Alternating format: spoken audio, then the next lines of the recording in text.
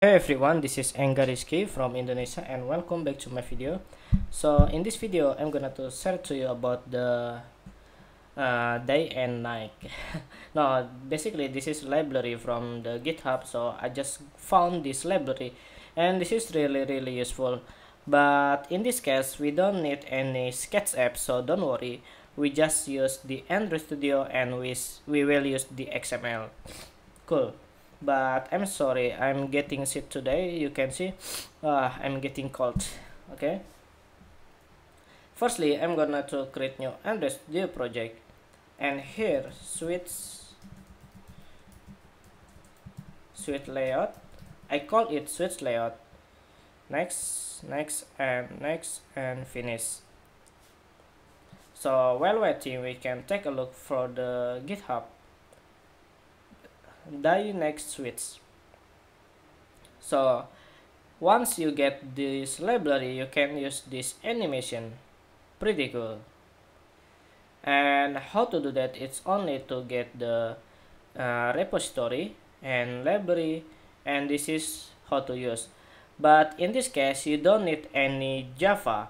Sorry, you don't get any Java here, but no problem. I already prepared to make it more naturality. So we go to Android Studio, and this is we go to Gradle script to build the Gradle. Here we need the mapper. Sorry, I'm going to copy to make it more faster, and we go to here to copy the library. Once you get down, just cinch now. Well, I think it's finished to Gradle build, so right now I'm going to activity XML and go to this. I'm going to copy a wall of codes and I'm going to paste here. In this case I don't need the action bar, so I'm going to style to change the style to the no action bar, and go to design type, and I'm going to move to the center like this, and just click here to generate the constraint layout, so you will get like this. Now I'm gonna to run this application into the emulator. Okay, I think it's successful, but the question is, when I click this, there's nothing changed because we don't play with the background. So to make it more natural, we need to use the Java and we need to create the background. Okay, here I will setting this ID to my layout. Here we already create the ID, which is the DayNightSwitch, and we're going to Java, and I'm going to declare the ID DayNightSwitch, and this is DayNightSwitch, and constraint layout, and my layout. After that I want to check for DayNightSwitch and find our ID DayNightSwitch, and this is for the my layout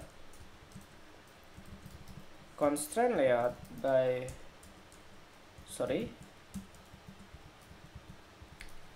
my layout.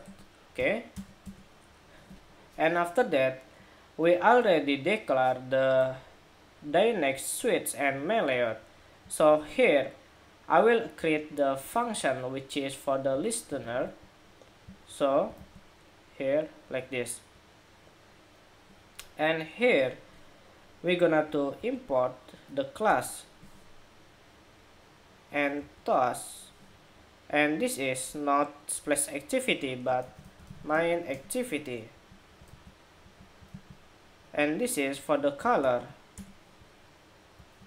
Now I'm gonna to play again this application into the emulator. So currently the background is white, so when I click this is night and this is day, because you can see here, if this night, so the background should be black, which is the 34495E, and this is the day, which is a blue color, the flat color, and this is the flat color. And the problem is whenever you apply this application from the beginning, the background is white. So the statements currently is day. So I'm going to go to activity and here setting the background to the color,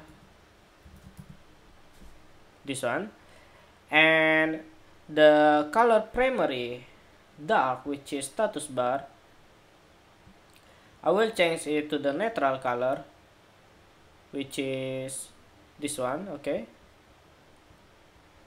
so the color is neutral. Now I'm going to play again this application.